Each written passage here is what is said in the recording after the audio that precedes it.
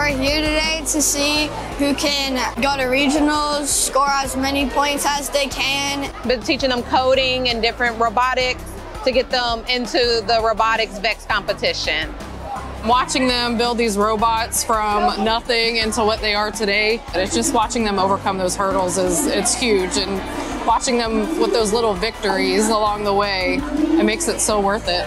Robotics has taught me all about how different things work, like gear ratios, chain and gears work, and different mechanisms. I love working with the kids because I love when they teach me stuff. I love sharing my knowledge with them, and then together, that is what creates a successful program. My goal here is to try to get first place. Even though we don't get first place, I'm still fine.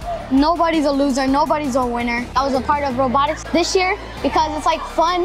You get to learn new things about robots and build different things.